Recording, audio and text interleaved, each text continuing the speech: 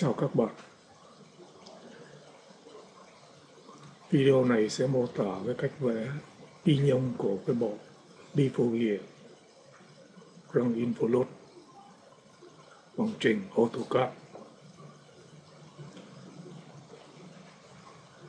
Để bắt đầu một cái khoản vẽ AutoCAD,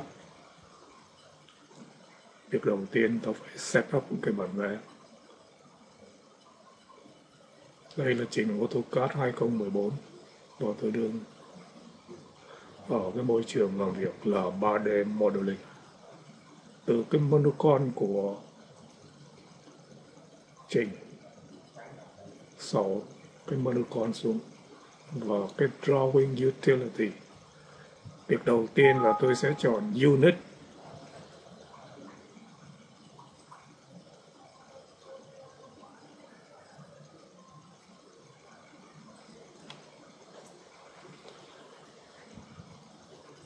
Và vẽ nó, unit của nó là đơn vị vẽ là mm.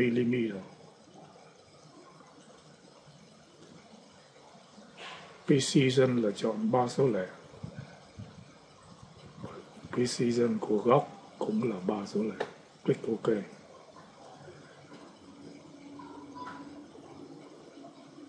Bước thứ hai là tôi sẽ đánh lệnh limit.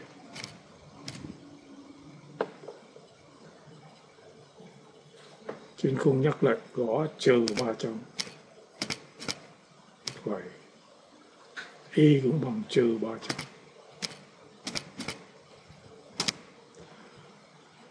Và upper right corner là 300 và y 300. Và enter. Zoom to extend.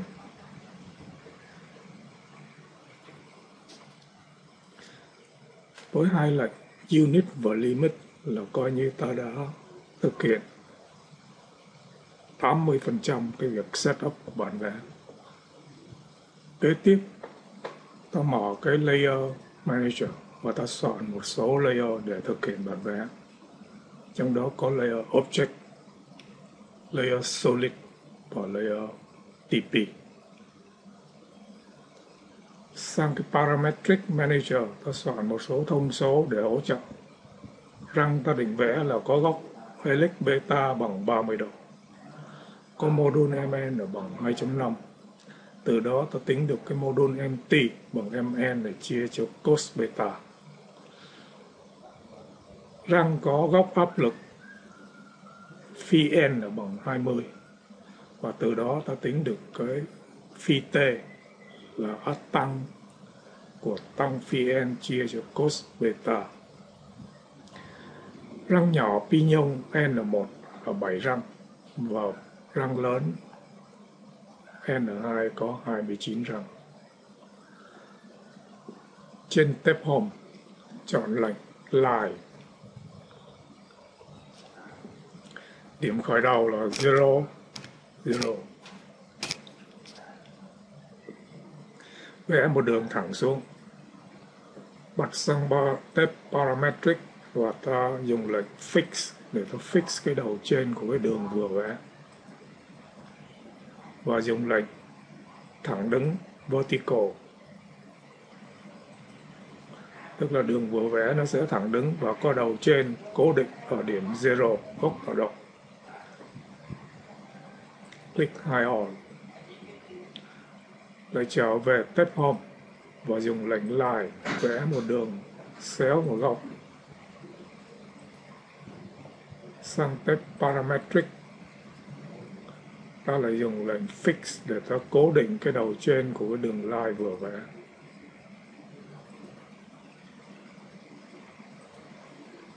Và dùng lệnh Linear để đo cái khoảng cách này. D1 nó sẽ bằng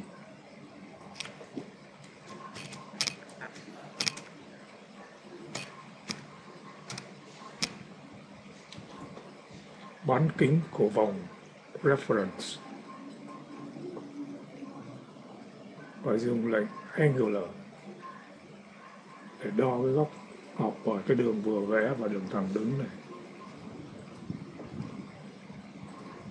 Góc này nó sẽ là áp tăng của N1 chia cho N2.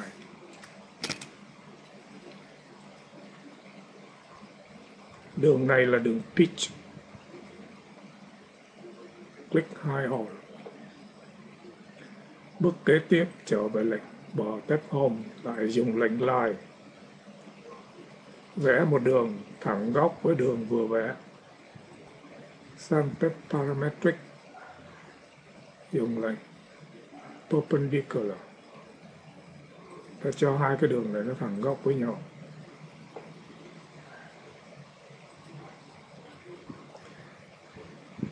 Trở về tab home, lại dùng lệnh line vẽ thêm 3 đường nữa.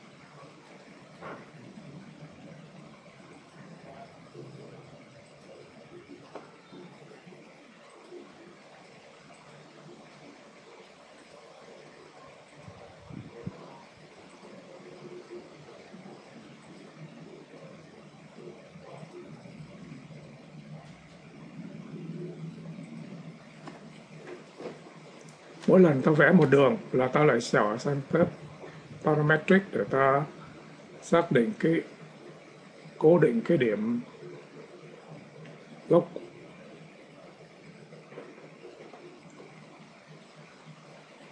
Trở về tab home và dùng lệnh extend.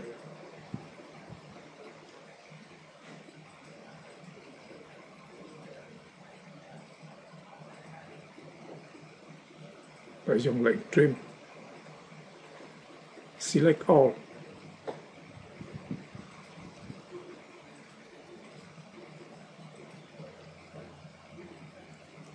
Sang tab parametric, dùng lệnh align.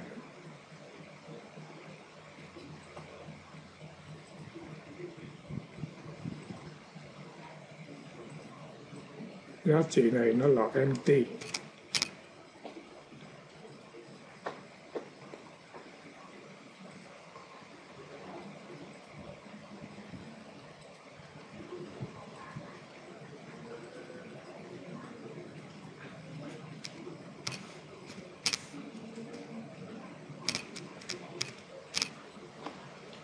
Giá trị này nó là 1.25 nhân với empty.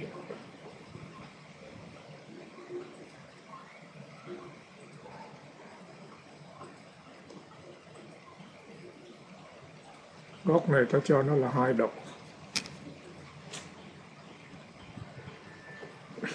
Trở về tab home, dùng lệnh extend.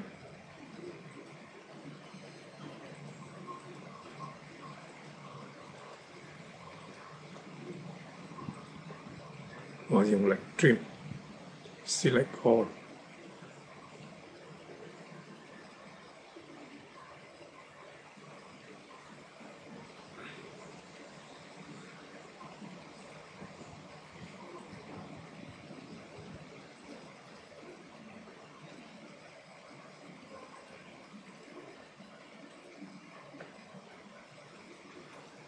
Dùng lệnh thước đo và đo từ điểm gốc tọa độ tới đầu đỉnh răng. Distance của nó là 43.157. Thành ra ta sẽ chọn cái face width của răng là 14. Dùng lệnh offset. Giá trị offset distance là 14.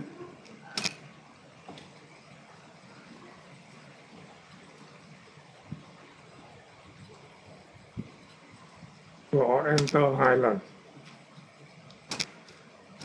Gõ Enter, giá trị offset lần này là 1.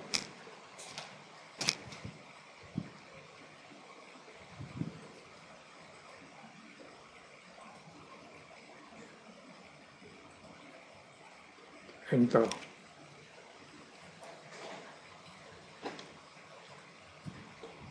Sang tab Parametric, click lệnh Hide All. Trở về tab Home. Mở cái UCS, name UCS. Phần Setting. UCS Setting thì ta sẽ Update View to Plan. When UCS is changed, ta sẽ đổi UCS. Dùng lệnh đổi theo trục Z, vector. Gốc tọa độ là điểm này. Và đầu kia của trục Z là điểm gốc. Dùng lệnh xoay theo trục Z 180 độ.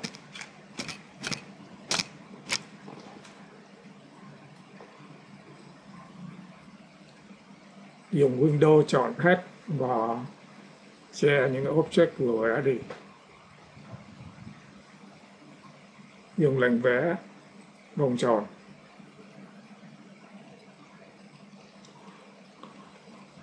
Có tâm là trừ 10.104,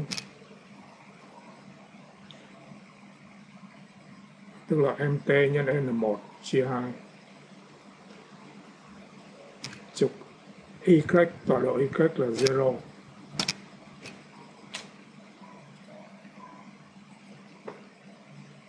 Sang tab Parametric, ta dùng lệnh Fix để cố định cái vòng tròn vừa vẽ. Để trở về tab Home, dùng lệnh vẽ vòng tròn vẽ tiếp 2 vòng nữa.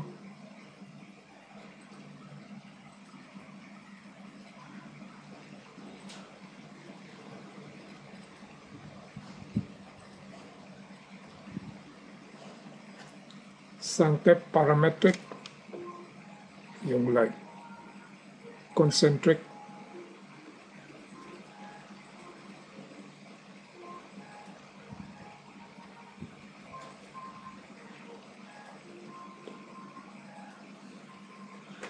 Sau khi đã ràng buộc những cái thông số cần thiết, ta bắt đầu gán số đo.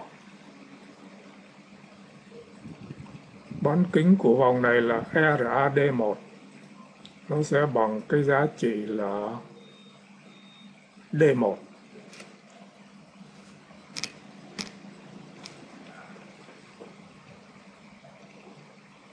Bán kính vòng base là RAD2.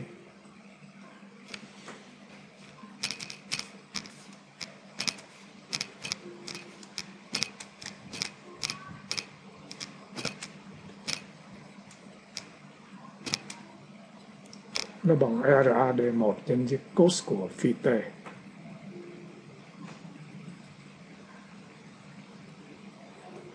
Bán kính vòng đỉnh răng là RAD1 cộng MT.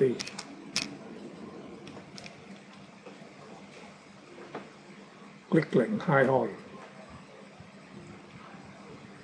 Tới đây, kế tiếp ta trở về tab Home. Dùng lệnh vẽ cung theo tâm. Start là điểm kết trên vòng Reference. Tâm là tâm của vòng tròn.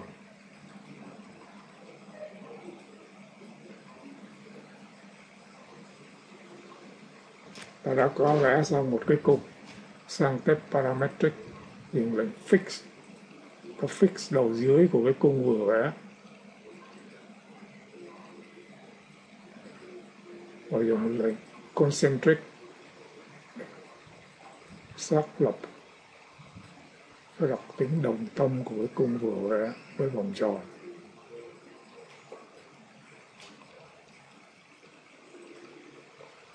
Sau khi đã ràng buộc bằng các thông số là ta có thể xác định số đo. Dùng lệnh đo góc của cái cung vừa vẽ.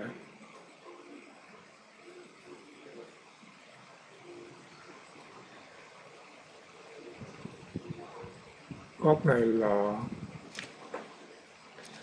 90 chia cho n là 1.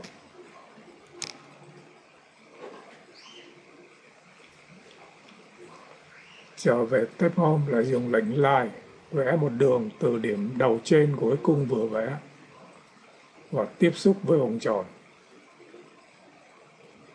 Base. Sang tép parametric, dùng lệnh fix, cố định cái điểm dưới của cái đường vừa vẽ.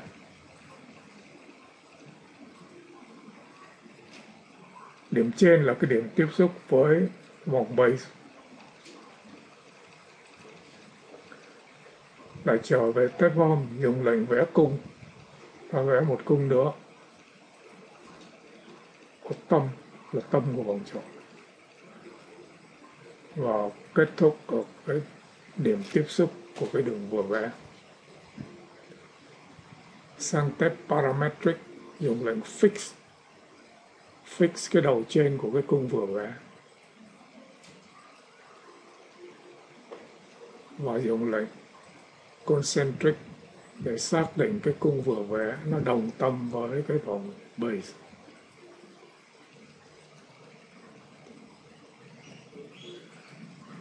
Sau khi ràng buộc, ta có thể xác định số đo của cung vừa vẽ, góc của cung vừa vẽ.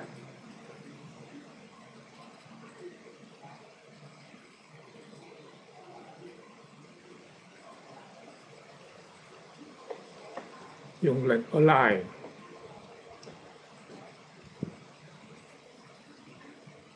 xác định cái đoạn dài của đường này. 3.915. 3.915 là D4. Góc này là 30. 136. Thì ta sẽ cho nó bằng là D4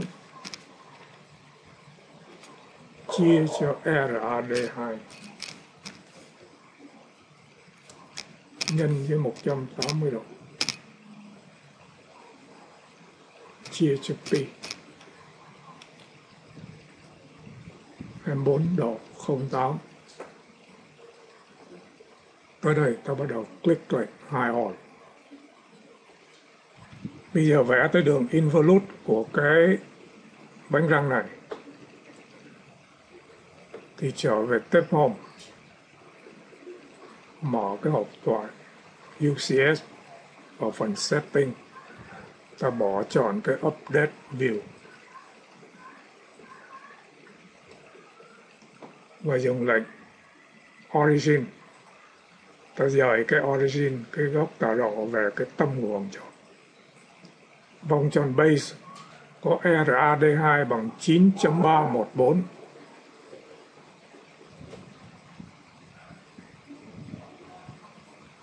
Để vẽ đường involute, ta sẽ link với file Excel để vẽ cho nó nhanh. Trên file Excel bạn tạo một cái file như thế này, có 4 cột A, B, C, D, E, 5 cột. Cột đầu tiên là điểm, point, từ 1 tới 8. Cột thứ nhì là biến t, biến thời gian, từ 0 tới khoảng pi/3. Và góc gradient RAD2 là cái bán kính của cái đường base, đó là 9.314.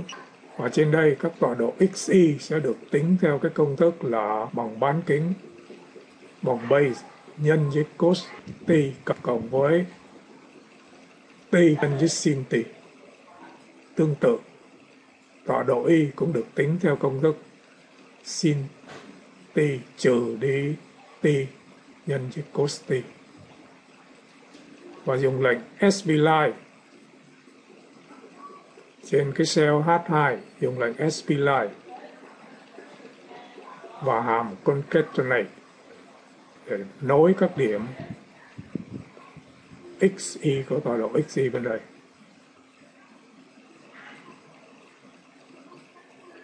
Xong rồi ta chỉ việc copy cái này.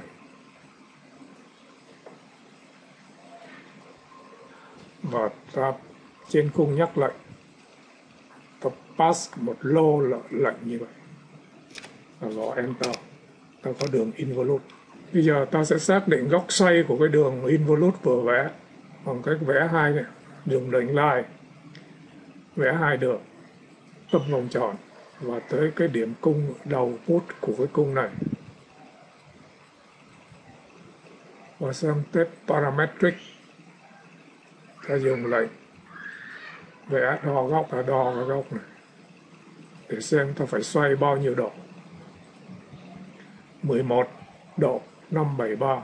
Bước kế tiếp trở về step home, ta dùng lệnh rotate và ta chọn cái đường involute.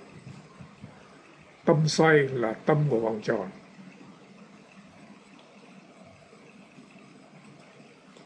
Và góc xoay là 11 độ 573.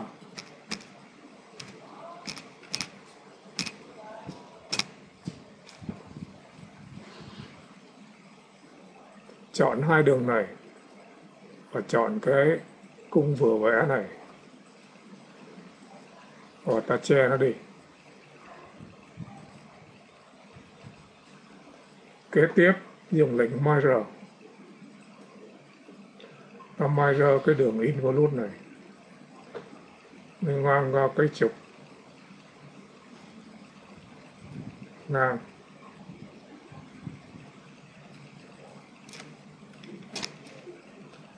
Và kế tiếp ta lại dùng lệnh vẽ cung.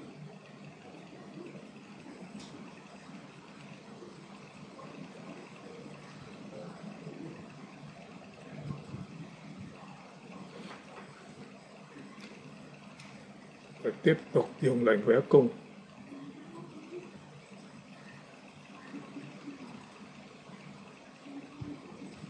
Đây là ta đã có cường cái đường profile của răng cắt.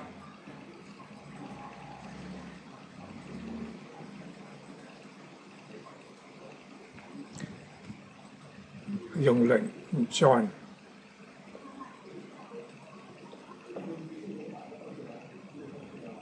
Đây tốt là control vertices. Close. Yes.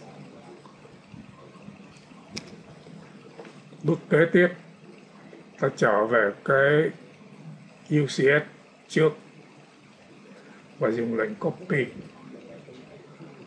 Ta copy cái đường profile này. Base point 0, x bằng 0, y bằng 0 và z bằng -1. Click Enter và dùng cái giá trị đó làm displacement luôn. Click Enter. Như vậy trên cái hình này ta có hai cái đường TP.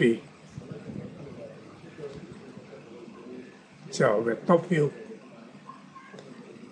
lệnh isolate để cho các phần che có xuất hiện trở lại.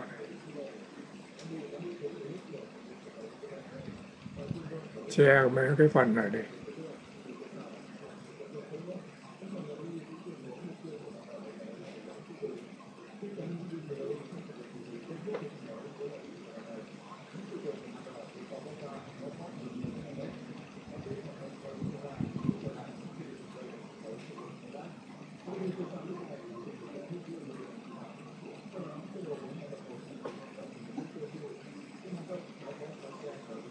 Bây giờ ở cái top view này ta lại dùng lệnh copy.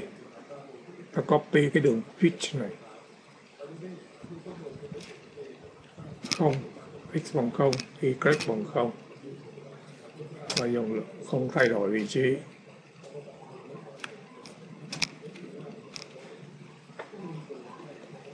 Chọn đường này,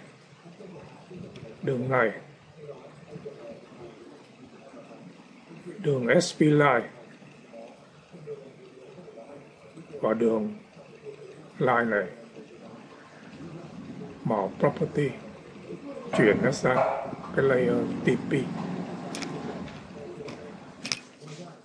Kế tiếp dùng lệnh copy, ta lại copy những cái đường sau đây. 1, 2, 3, 4, 5,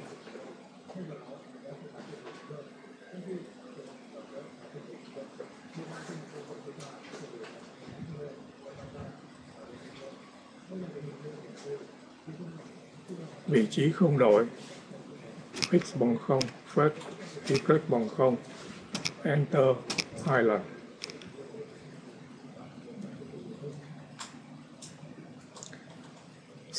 Sang tab property, click chọn select object và gõ chữ P.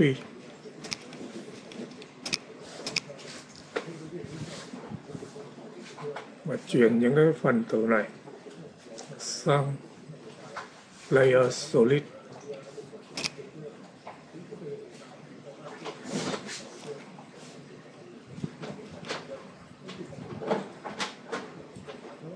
Bây giờ cho solid là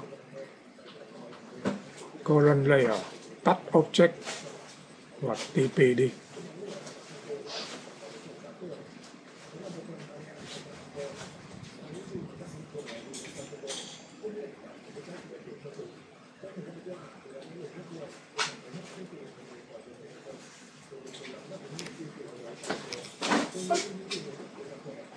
Dùng lệnh trim, select all.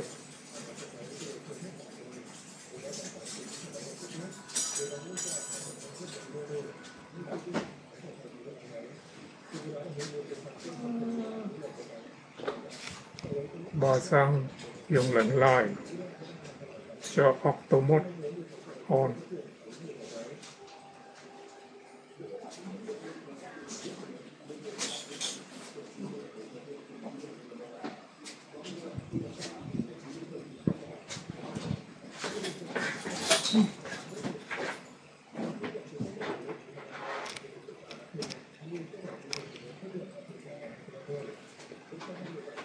Và chọn tất cả để dùng lệnh join.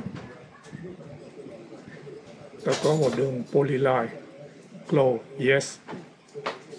Tab solid, dùng lệnh revolve.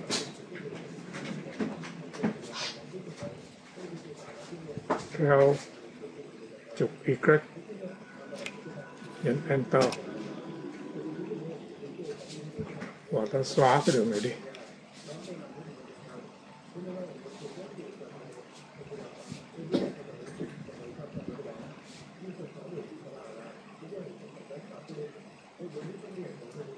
Solid, ta chọn màu.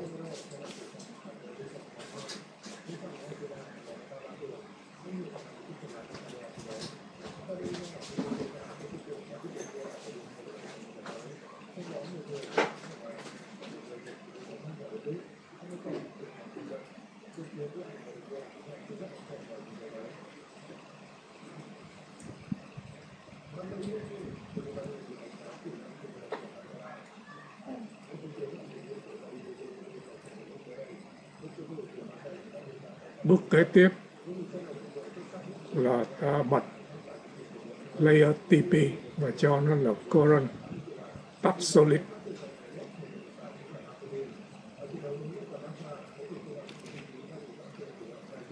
Trở về tab home, dùng lệnh extend.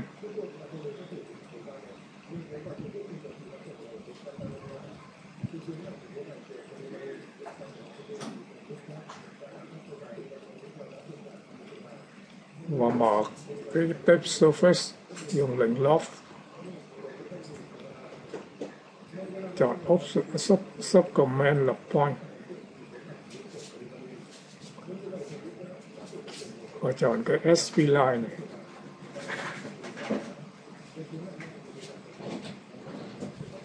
Click enter.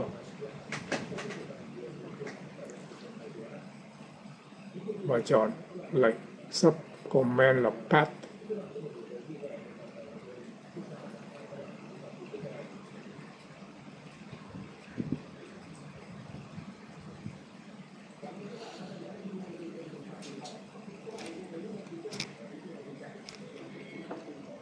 Trở về tab home, dùng lệnh slice. Và ta cắt cái surface này.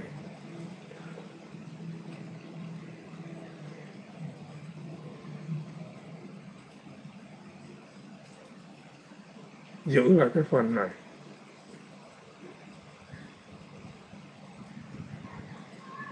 Và isolate nó.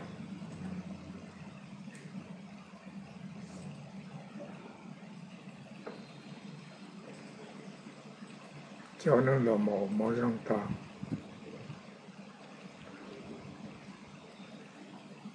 Và đường isolate theo hướng úp ta chọn bằng 4, theo hướng về ta chọn là 1, và ta bắt đầu ta xoay nó.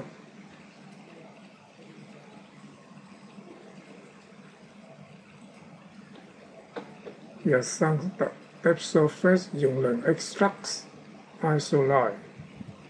Rồi mới đầu ta sẽ extract theo hướng U.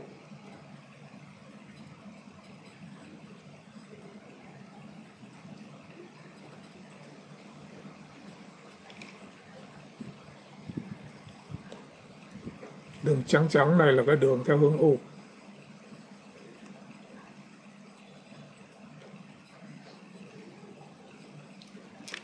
Đến đây trên khung nhắc lệnh, ta gõ lệnh PD mode.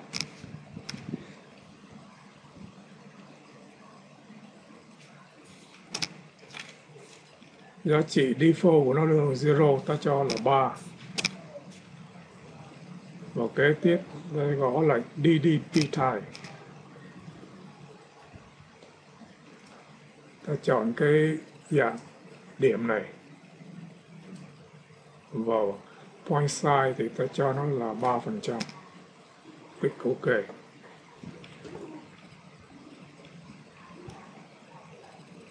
Mở rộng Tab Draw và dùng lệnh Measure. Select Object to Measure thì ta chọn cái đường SP-Line. Specify Length of Segment thì ta chọn là chấm 4.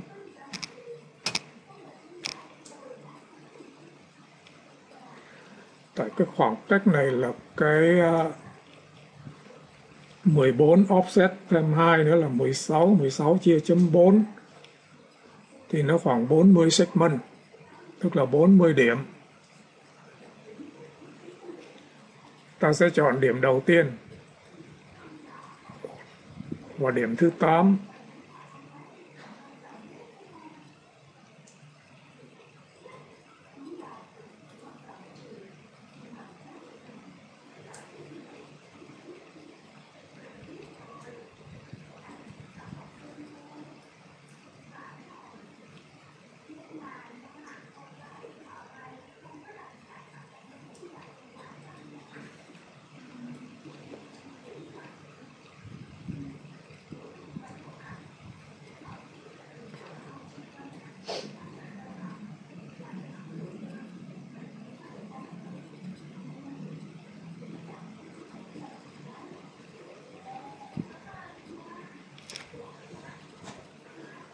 Và chọn thêm cái surface này, isolate nó.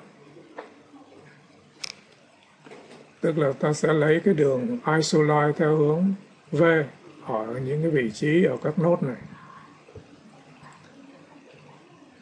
Dùng measure distance. Ta measure giữa hai cái nốt này. Khoảng cách nó là 15.6.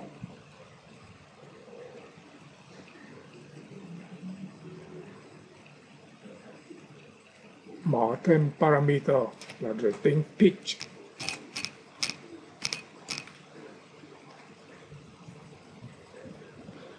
Pitch nó bằng P.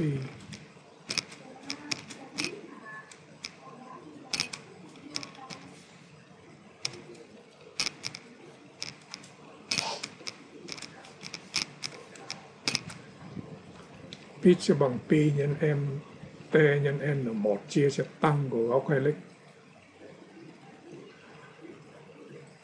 Và tính thêm cái parameter là góc xoay.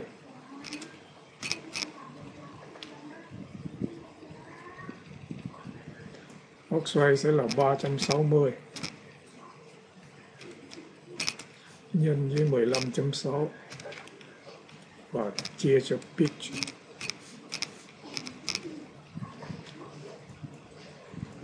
Góc xoay là 51.075. Mở calculator.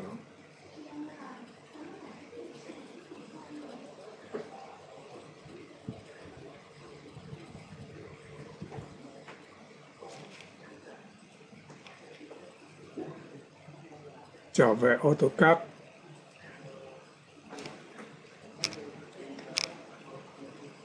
Chọn cái mặt này, surface này và dùng lệnh Extract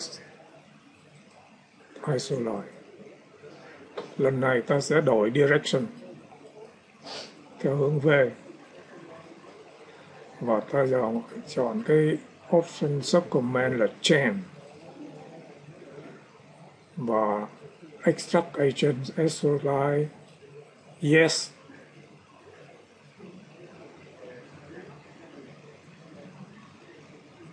Có chữ nốt hiện lên thì ta click Enter.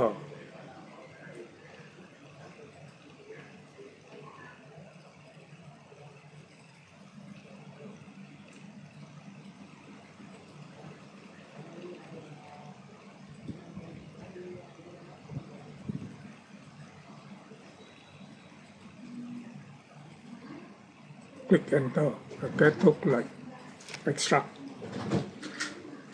Chọn cái surface này và che nó đi. Đây ta có 6 đường Isolate.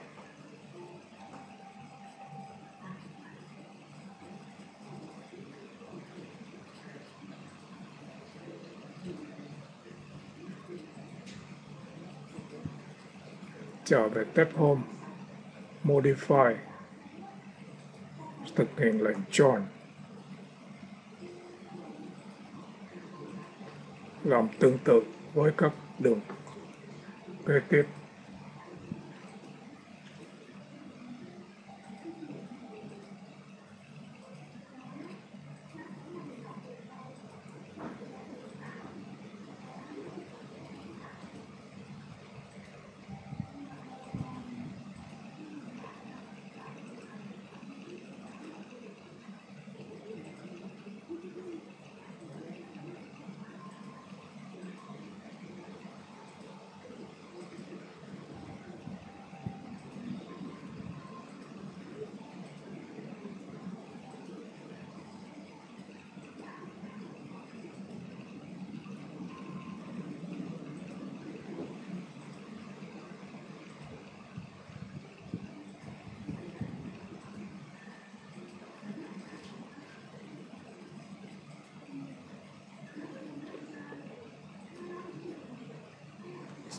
Trở về cái view front. Isolate này dùng subcommand Fit.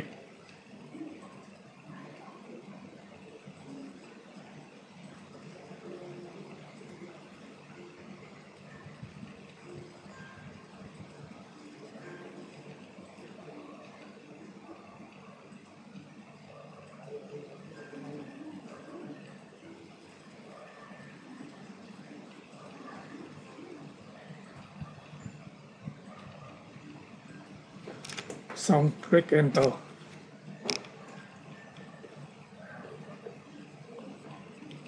Đây ta sẽ xoay 5 phần tử này, 1, 2, 3, 4, 5. Tổng cộng góc xoay là 51 độ 075. Chia cho 5. Mỗi lần xoay là 10 độ 215. Ghi vô memory. Dùng lệnh Rotate. Chọn cái phần tử này. Click Enter. Điểm base là x bằng 0. Y bằng 0. Góc xoay trừ 10 độ 215.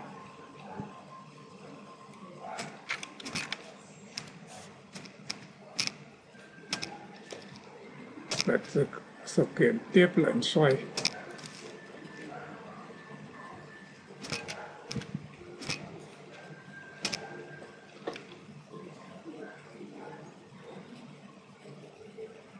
Góc xoay lần này là 20 độ 43.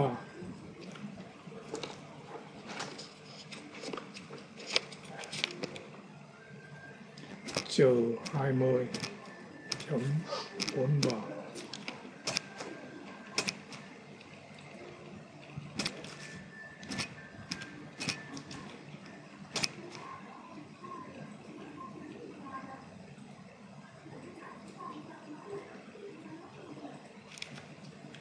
trừ 30.645.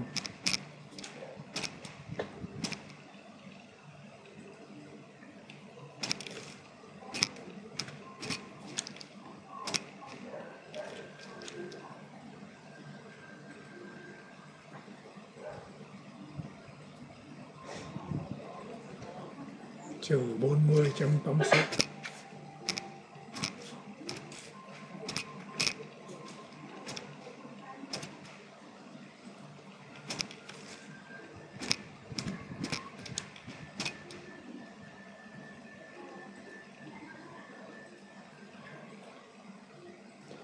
Năm 51.75.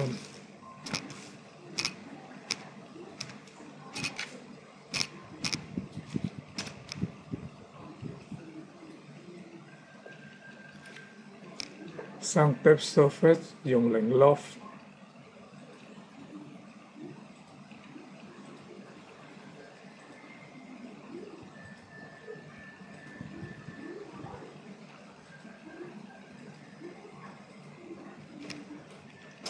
Enter 2 lần. Tới đây ta bật cái layer solid và ta cho nó là current layer. Trở về tape home, dùng lệnh slice, ta sẽ sắc cái khối solid này bằng subcommand surface. Chọn cái surface này, giữ lại cả hai, tắt cái TP đi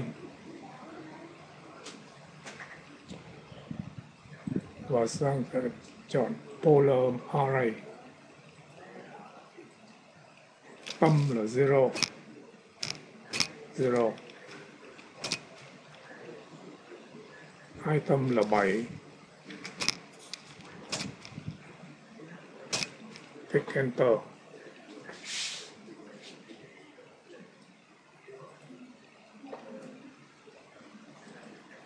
Modify, exploit để ta phá cái array đó trước khi dùng lệnh trừ boolean.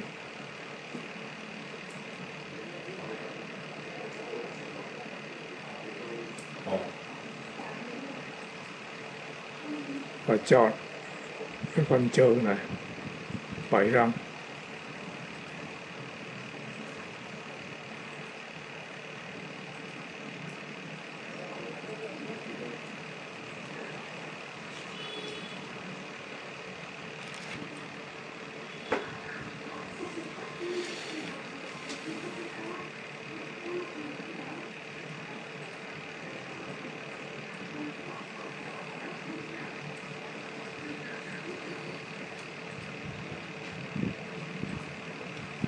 Và đã có cái pinion của một cái cặp Bevel Gear.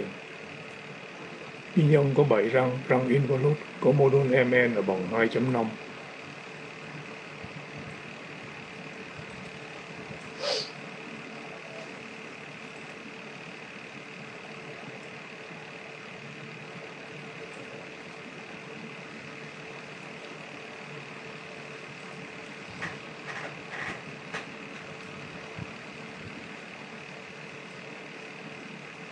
Được thực hiện trên phần mềm AutoCAD 2014. Video đến đây là kết thúc.